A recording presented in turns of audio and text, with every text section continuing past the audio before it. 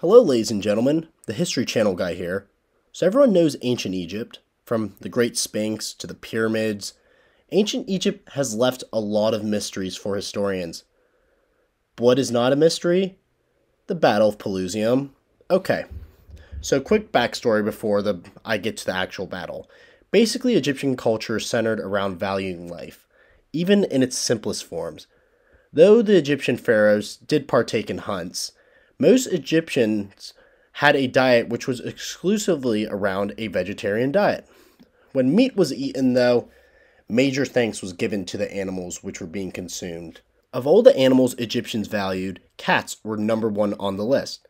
Cats were a popular pet in ancient Egypt and were linked to the goddess Bastet, who was the goddess of pleasure and good health. If cats were disrespected, or even worse, killed, it was said it would bring disease or evil spirits to your household. Cats were so respected in ancient Egypt that the punishment for killing one was death. Yeah, keep in mind masters would face no repercussions for killing their slaves in ancient Egypt. So cats were literally considered more valuable than actual human beings. I don't know if ancient Egyptians valued slaves as human lives, but whatever, the point still stands. Cats were also mummified, but lots of animals were mummified, such as baboons, gazelles, birds, and even fish. That just makes me laugh, though. Imagine seeing a mummified baboon. That would just creep me out. I don't know how archaeologists do it. Anyway, cats are respected, so hopefully none of Egypt's enemies would exploit their literal undying love for them in battle. Wait, I'm wrong? Someone did exactly that? Oh boy. The year is 525 BCE, and I don't know enough about this year to make a joke.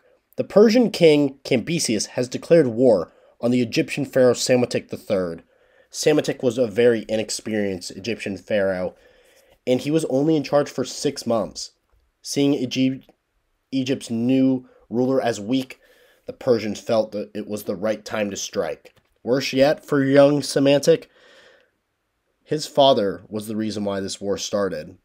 It was said that Psammetichus' father, Amasis II, sent the Persian king Cambyses a fake bride, when he sent one of his predecessor's daughters instead of one of his own to be Cambyses' wife.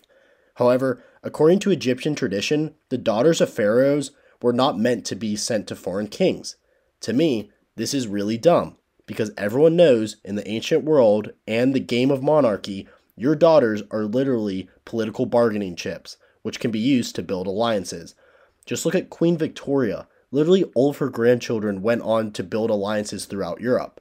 So yes, lots of Egyptians died because of this war that Amasis refused to send his daughter for. Idiot.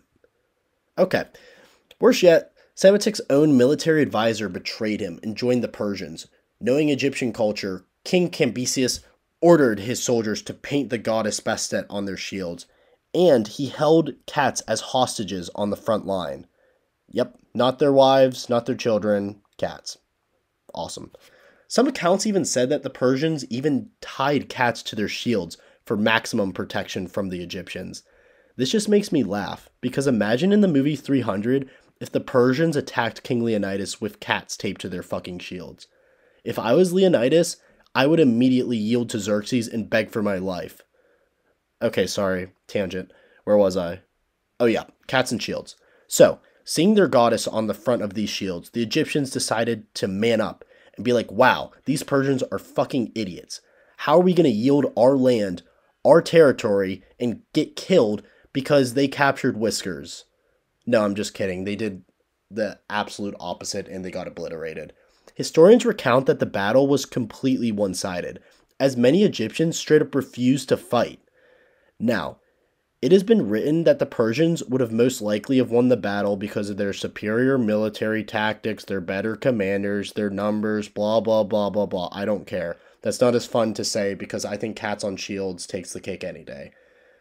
After the battle, the Egyptians fled to Memphis, not Tennessee, which was also eventually taken by the Persians. Psammetichus was imprisoned and eventually executed by the Persians. This was the first time the Persians ruled Egypt, and it was all because of cats and refusing to send your daughter. That was still also very dumb. This is why I will always remain a dog person. Thank you for watching, and remember to like and subscribe if you want more videos. Peace out.